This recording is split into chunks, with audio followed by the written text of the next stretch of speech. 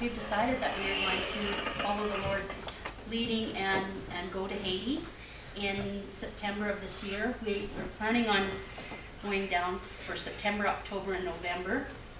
And we've been talking to Eugene and getting lots of counsel from different people, and just this is kind of going to be a lead in 3 months, and just to see if this is going to fit our life, and it'll be kind of a trial period to say yes, we will continue on, or no, this isn't really fitting right now. But we're just praying that the Lord would just give us wisdom, and we have taken this step of faith because our ducks are not in a row.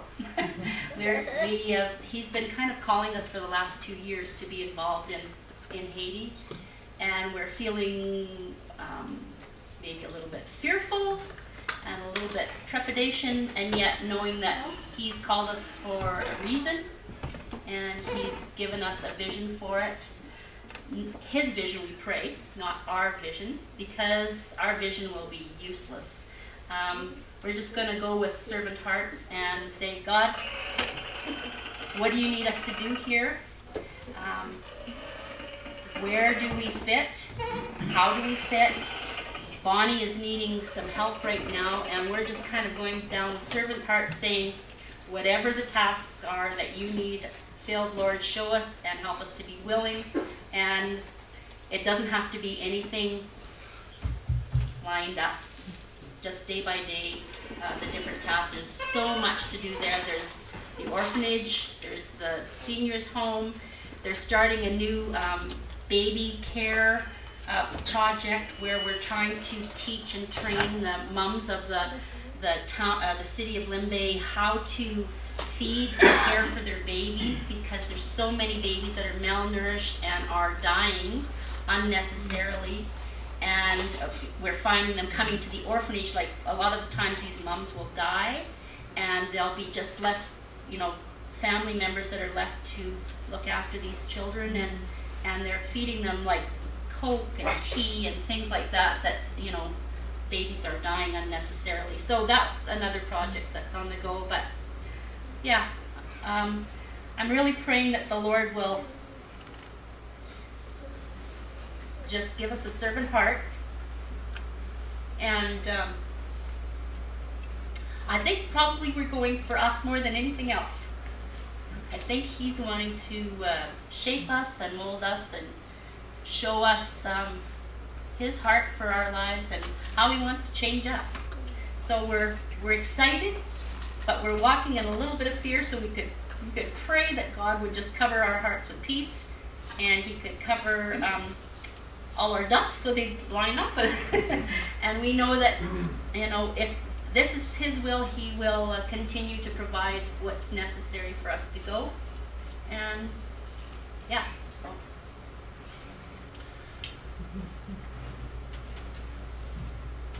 Yeah,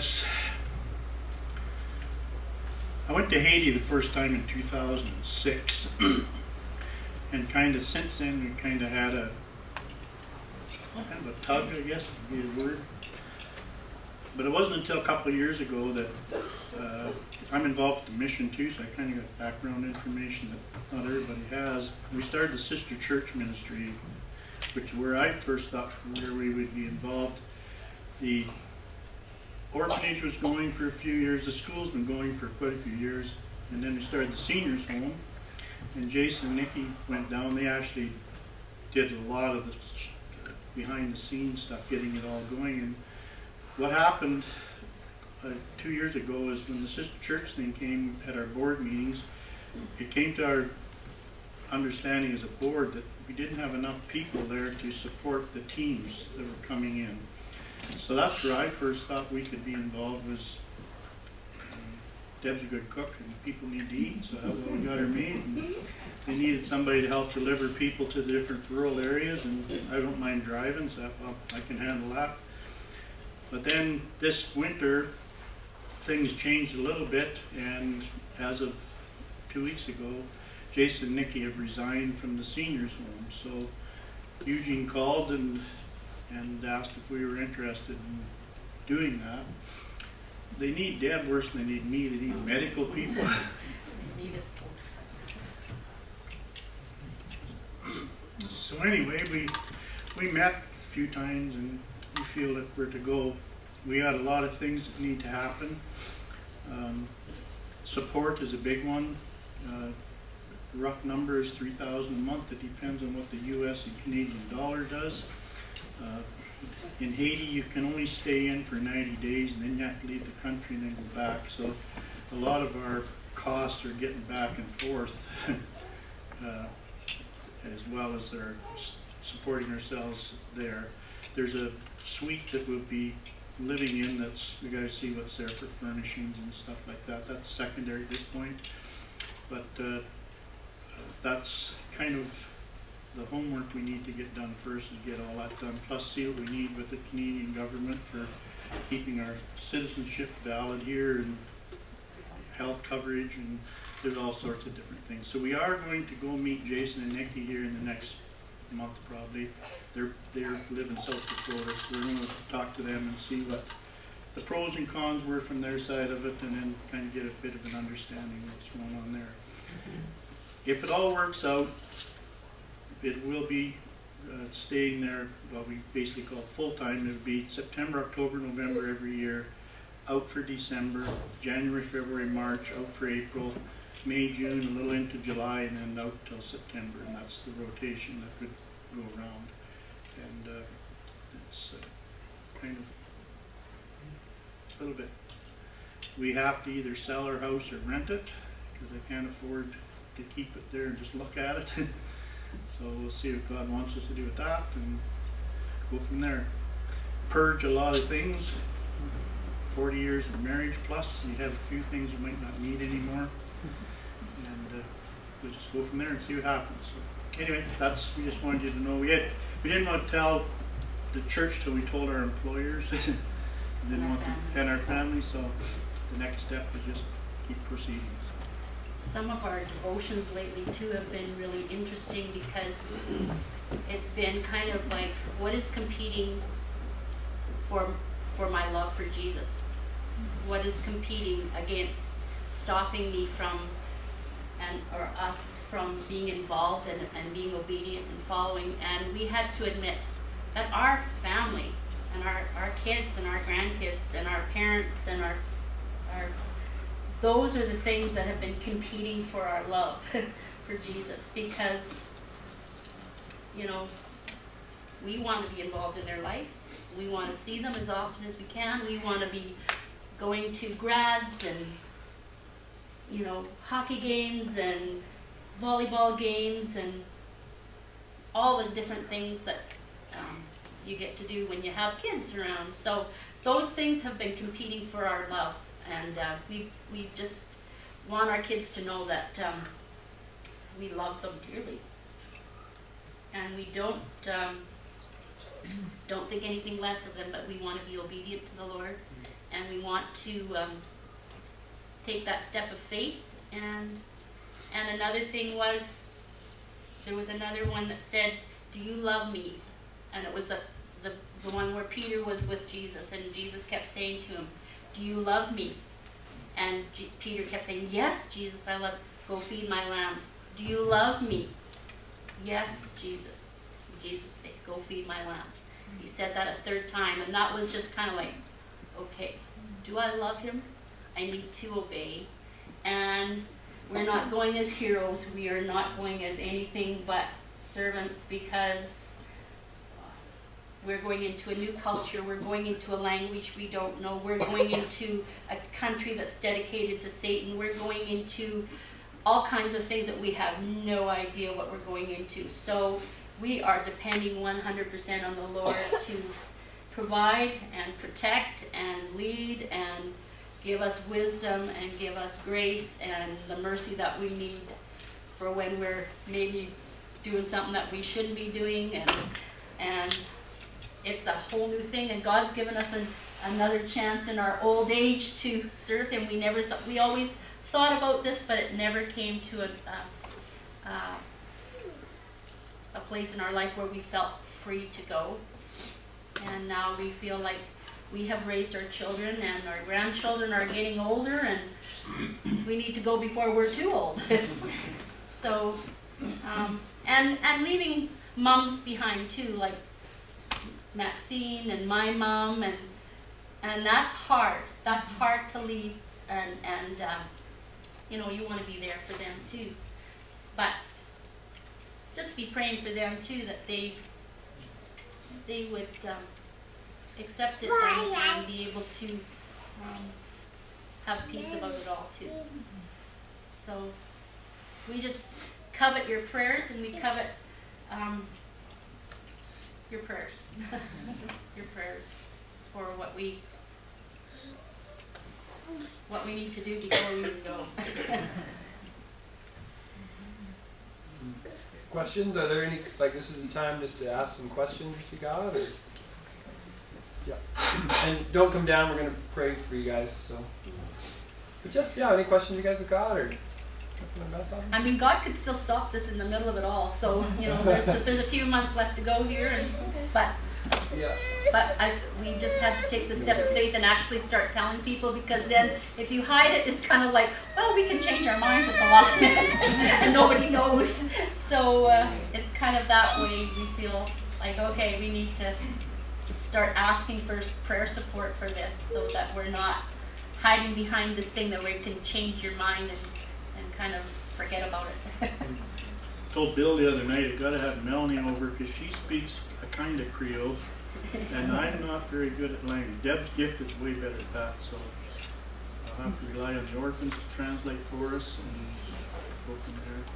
The other thing I would like to have you pray for too, is our orphans have been in the orphanage for a few years, and quite a few of them are getting to the age where they need to become citizens. And part of my vision and the board's vision is to teach them how to be good citizens, and they can be involved with the ministry there too. They can be the people that can help with the orphanage or the seniors home or the sister church work, and it won't always have to be a Canadian or US person to go down there to do that. So that's part of what they've started already. Jason's already been doing that a bit, but that's what we need to do. You don't just have a kid in an orphanage until they're 18, 19 and just open the door and kick them out. They need to. And there's lots of work. The Barkman Center has maintenance stuff that can be done. We were down there a year ago now, and the kids really want to be with you and be involved, but they have never been taught how to cut wood or nail it together or paint, or so. That's the kind of thing I can see we need to get involved with their lives too. All ready? Oh, broken hearted. Sorry? We're broken hearted. Yeah. We'll be back in December if we go. I shouldn't be saying if, but you know what? That's just part of my brain set here. So.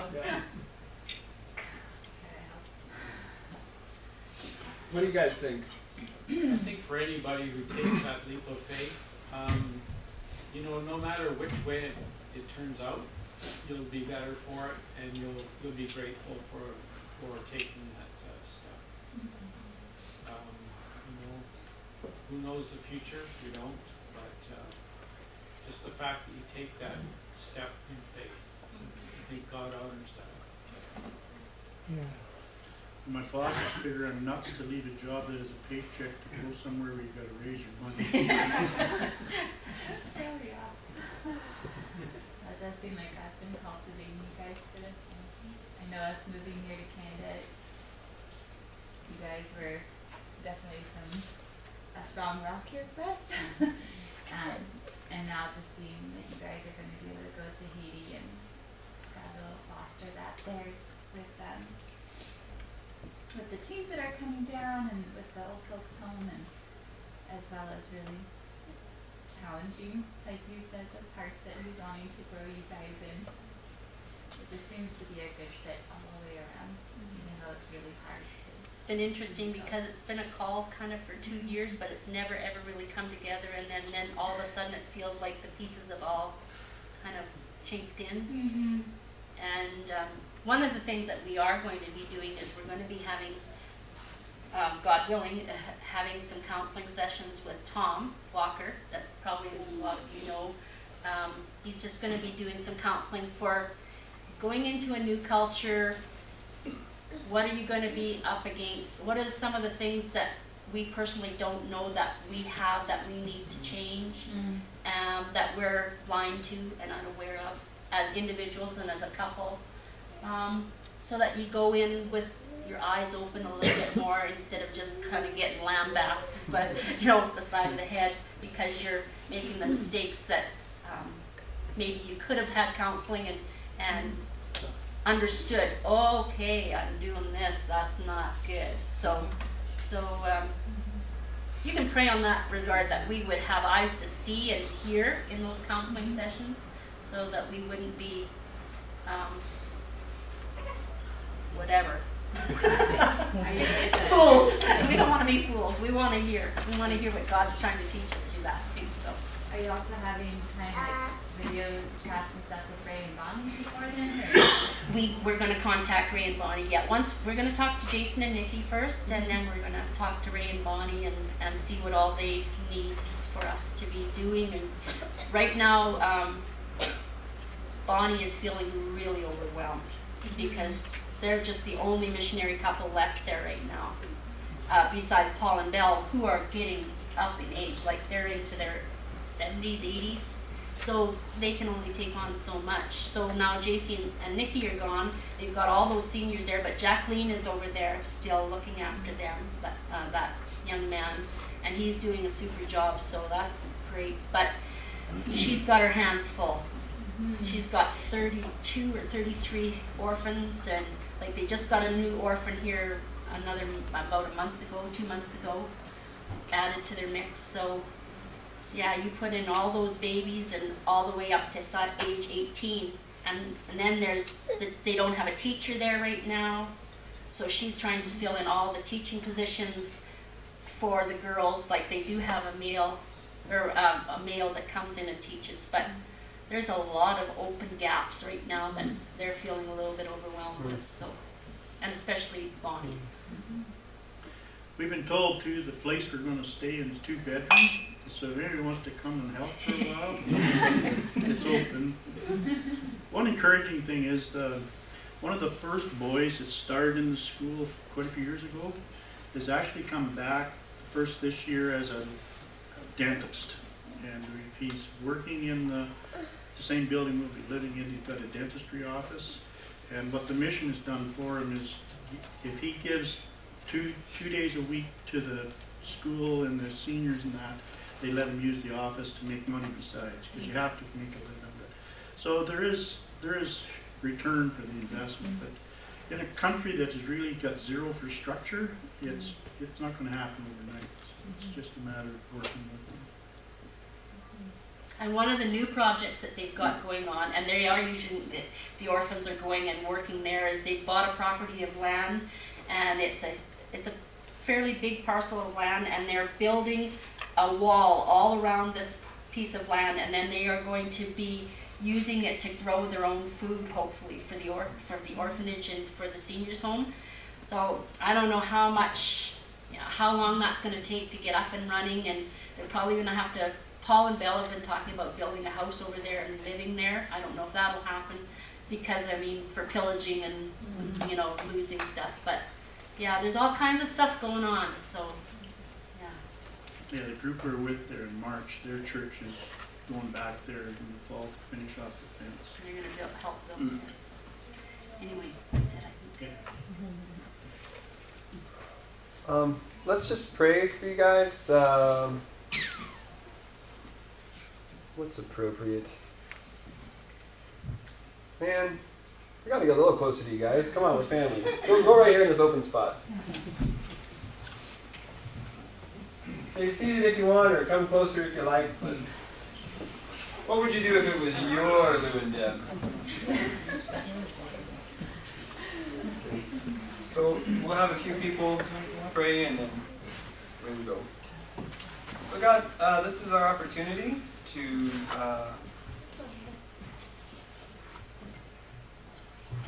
you're watching. You're watching.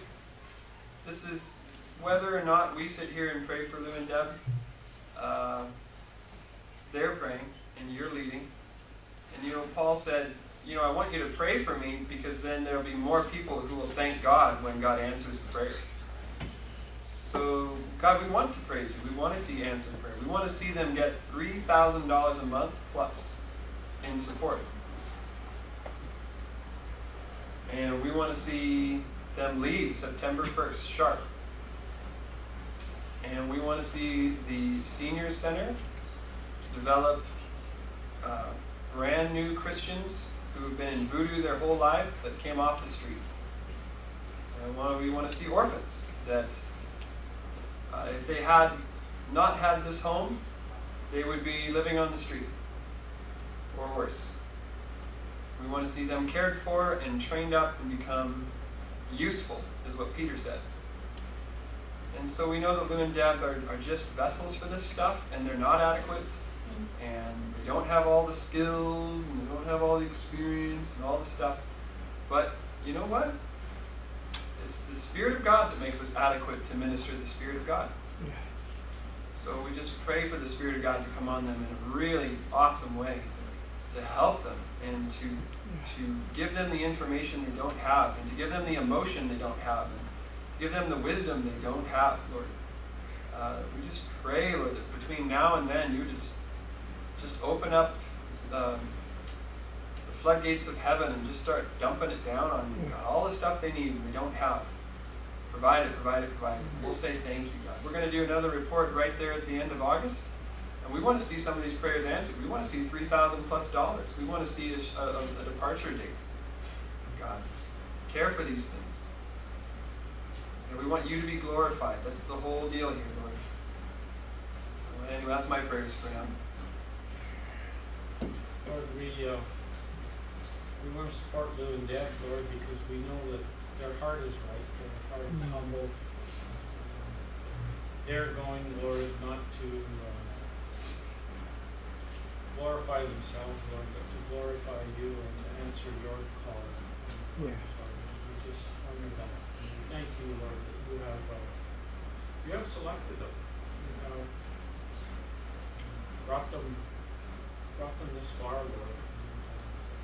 And you will carry them through. And so we just thank you, Lord, that we're there. And there will be hard times. There will be great times. But Lord, through it all, you are the constant one, so we thank you for that. We just want to support them and pour out the blessings that only you can do. In Jesus' name. Bless them, Lord, we pray. We love them, Lord. Bless them and use them mightily. Lord, I just pray that you would be Lou and Deb's rock as they approach this exciting but scary time. God, I just thank you that Lord, they're part of our body here, and they will continue to be a part of us, yet they will be over there. And that's kind of cool, that thing about the body, that we will have a connection over there to the work in Haiti. We won't be disconnected from them because we're bound together through your Spirit, which works in the body of Christ. And so, Lord, I know that it's going to be tough for them leaving their families, or their moms and their grandkids and their children, Lord, but we're all still connected through your Holy Spirit. And so, Lord, just continue to remind them of that. And Lord, as we see one part of our body going and taking a leap of faith, it encourages the rest of us to take leaps of faith in whatever direction you ask us to do it, God. So thank you for that encouragement that they're already teaching us and giving to us, Lord. And I pray that that would extend to their kids and to their grandkids, Lord Jesus, that they would see this and it would be a great example to them and to all of us. We just ask now that you would just continue to keep them connected to you, to the vine, Lord. Pour out your Spirit upon them in a powerful way to provide for them all these things that Matt has prayed, Lord, things that they don't have yet, but that you will provide at the time of the need. So we are just thankful and waiting on you, Lord, to see you show your glory as you provide for the needs that they have. We just praise you, Jesus, in your powerful name.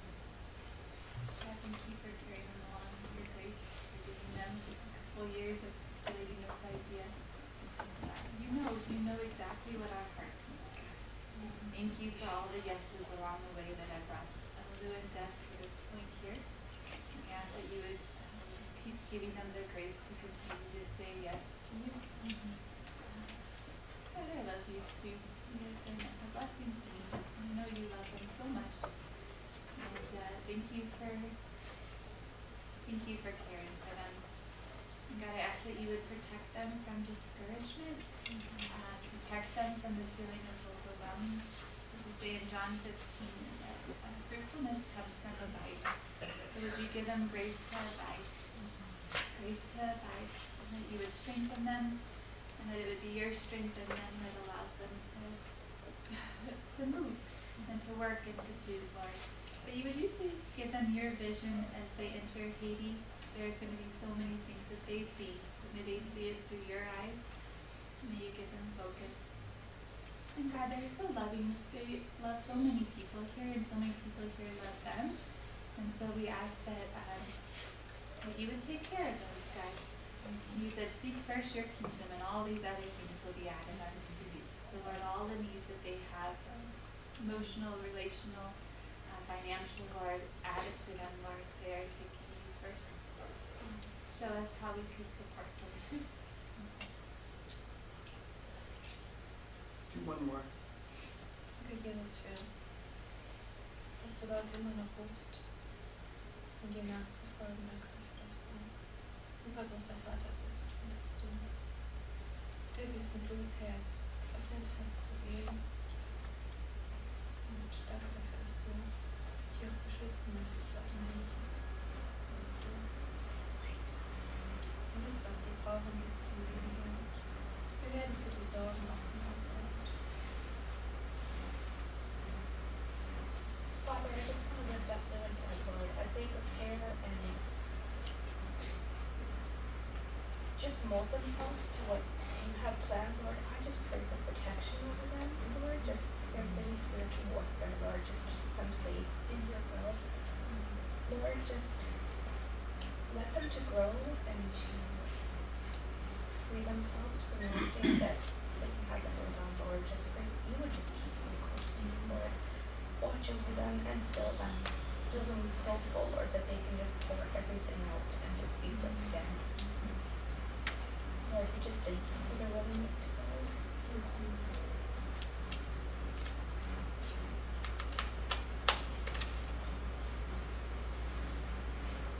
Well, we trust you, God.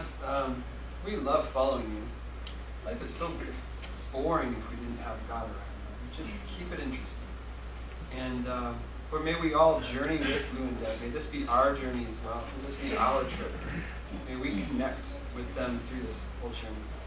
So I pray that this announcement would open up more connection to them, more connection to this Haiti experience, not less, not more distance. Lord, just connect us more, tie us tighter at the hip through this experience, God. We want to grow in that unity and solidarity that you spoke of in your Bible. We want to grow in that because of it. We pray these things and bless them in Jesus' name. Amen. Amen.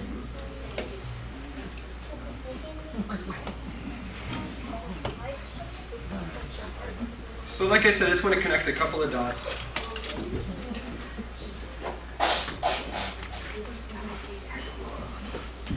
I mean, this is an opportunity that we don't want to miss. Sherry, if you could pull number 3 down just a little bit. Song of Solomon and missions work. Jesus gets his bride. That's good. You know, Ephesians 5 says, "For the husband is the head of the wife, even as Christ is the head of the church, his body, and is himself its Savior. And as the church submits to Christ, so wives should submit to everything and to their husbands. Husbands, love your wives, as Christ loved the church and gave himself up for her, that he might sanctify her, having cleansed her by the washing of water with the word, that he might present the church to himself in splendor, without spot or wrinkle or any such thing, that she might be holy and without blemish. In the same way, husbands should love their wives as their own bodies. He who loves his wife loves himself, for no one ever hated his own flesh, but nourishes and cherishes it, just as Christ does the church, because we are members of his body. Therefore a man shall leave his father and mother, and hold fast to his wife, and the two shall become one flesh. This mystery is profound, and I'm saying that it refers to Christ and the church. However, let each one of you love his wife as himself, and let the wife see that she respects her husband. So, you know, we have been talking about this theme of God marrying his people, becoming one with them.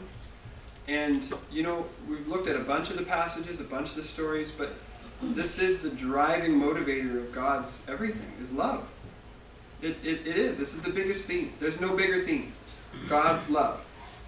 It causes him to do silly things, like send Jesus from his comfortable place to earth, to live life in wearing a potato sack his whole life, right? That's what they wore. And then to give himself up and die on a cross.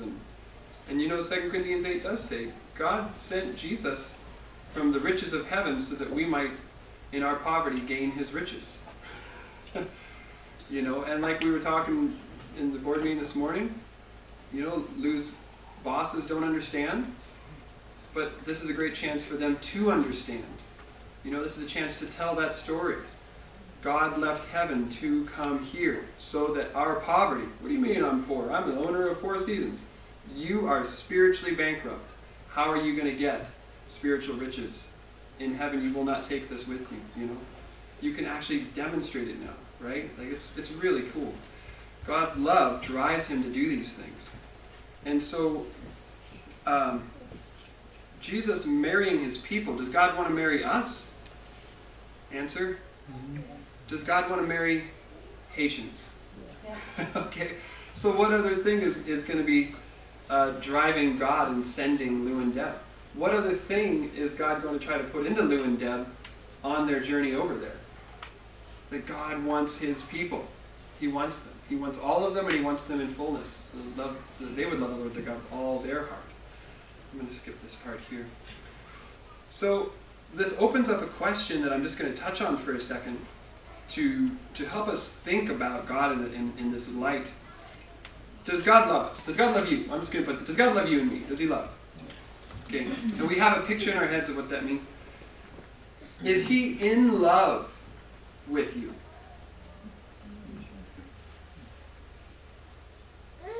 Why do we kind of wonder a little bit? Are you allowed to say that? Why do we think that? Are you allowed to say that? Why do we think that? Seems a little too intimate. Seems a little too vulnerable. He's a little too into me. Because I can keep God at a distance, so why can't God keep me at a distance? We have lots of people we love that we keep at a distance. So why wouldn't God do the same thing? Yeah, God loves me the way I love him. We have our space. So, but if we say God's in love, what does that mean about the relationship? It means he's going to start, he does goofy things.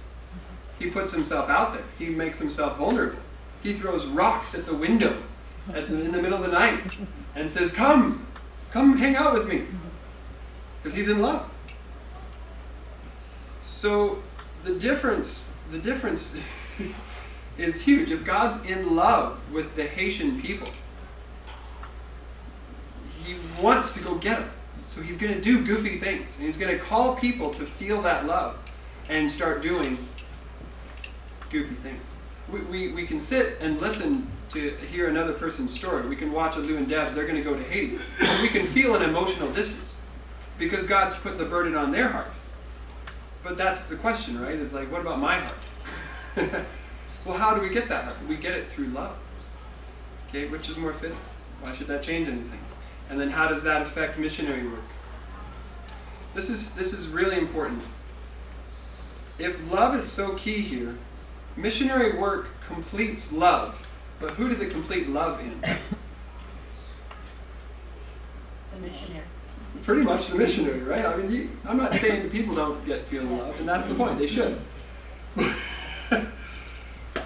And no one here would ever do this. If a missionary shows up and there's like, I'm going to hit them with the gospel, and they're all going to come to Jesus, and everything's going to work, they're in for a ride.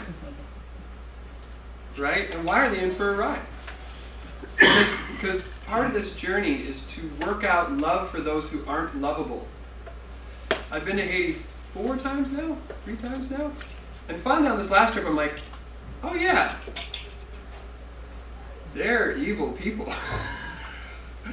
Not lovable. Not lovable. But look at this. You know that phrase that we use? Watch this phrase unpack. If we love one another, God abides in us, and his love is perfected in us. Okay, read our headline again. Missionary work completes love in us, the missionary. This is huge. What's that if doing? Look, read that if. If we love one another, God abides in us, and his love is perfected in us. What is that if doing to this statement? Someone just say it out loud. Choice. And what's hanging on the choice? Loving one another. And the benefit of loving one another will be? God abides in us, and his love will be perfected. What's God's goal according to that statement? He wants to perfect love in us. He doesn't perfect love in us by getting us to love him. How does he perfect love in us? Because he's easier to love than each Oh, he's way up there. God's easy to love, you know. He shows up on Sundays, you know. He's never done me wrong, really, much. Don't hold too much against him. But loving other people, I don't need to do that because I've got my ticket to heaven. And when I get there, God's going to say, love's not perfected in you. Why? You didn't love each other. This is huge. If we're going to be the bride of Christ, does God want to marry someone who doesn't have love perfected in them? Just be honest. From God's perspective. So how is he going to perfect love in us? By giving us each other. So everyone, just right now, decide to say, I love you. I love you, love me, I love you. Just say it, I love you. It's good, it feels good. Okay? Exercising love for each other completes love in us, which will make us the ready bride for him. Okay? We would all love a perfect everything, but God's using the imperfections to perfect love in us. We can't love like God until we love the unlovable. There's no way, because that's how God loves. God is trying to perfect love in his bride for eternity. We are trying to get through life with the most money and the least hassle. True or false? Tell the truth. It is true, because part of my angst is like, I won't be able to sleep in my own bed. There'll be goat sounds all night. Chickens. I don't do well without my sleep. We think that we can just play games, don't we? We think we can play through our whole lives, and God's like, nope, I want a bride that has love perfected in her. Yosemite Sam is not the way to live. So, who has the better chance to learn love?